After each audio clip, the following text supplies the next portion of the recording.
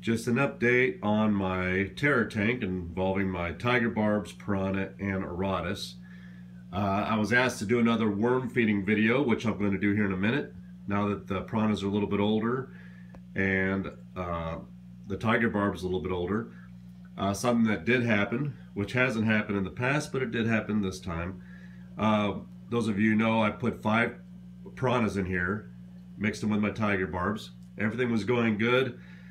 And I had 2 little piranhas that just were not putting the weight on. The others grew pretty fast, and 2 of them just were not putting the weight on, and we found that the tiger barbs just disintegrated them. So I have 3 piranha instead of 5. It just kind of goes to show you what these little guys can do, especially when they're in this high quantity of numbers. So I'm working with 3 piranha instead of 5. Whether that's going to change in the future, I don't know. But for now, that's what I got. And we're going to feed these little guys here one of the worms that I have hooked up already. And we're going to just take a look and see what they can do. So I'm going to put this down for a minute.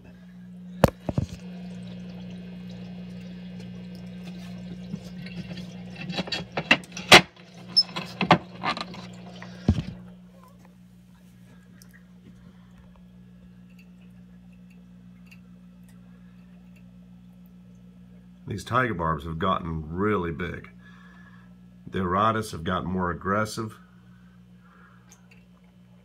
The piranhas have come out and have been eating like this. These guys right here, they come up and take what they want. I'm really upset that I lost 2 of them, and it wasn't due to the piranhas eating each other. It was due to the aggression of the tiger barbs and the auratus. They just destroyed them, and they ate them. Otherwise, I'd show you what they can do. But as you can see, they have no problems tearing this worm to pieces. I mean, it really just takes maybe a minute, 2 minutes, and they'll have this thing in pieces. They get goldfish every now and then. I will do a goldfish video. The goldfish do not last long, but I'm going to wait just a little bit longer to do a goldfish video.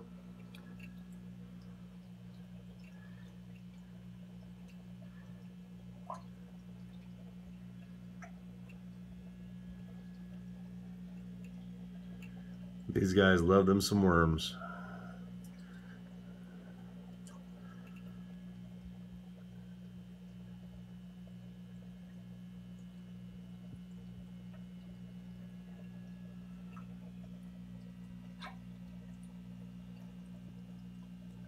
Those piranhas get up there and they just start taking it in little pieces as well.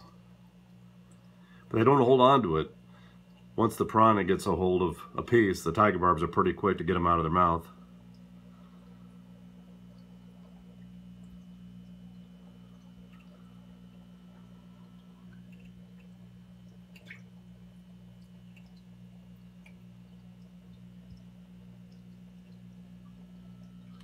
I do have one large piranha that just went crazy as far as growth.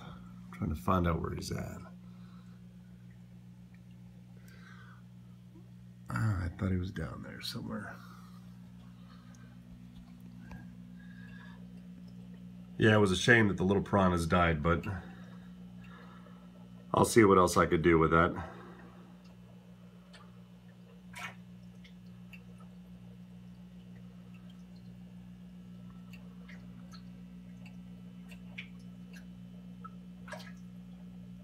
You see, this guy's just destroyed.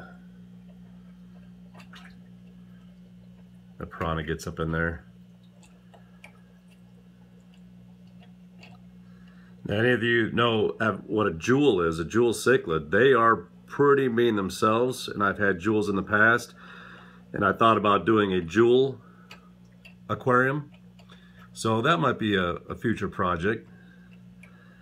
But for now, we'll stick with these guys.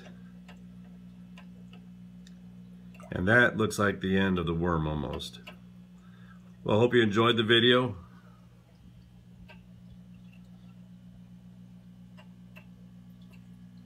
And comment below if you have any ideas. Thanks.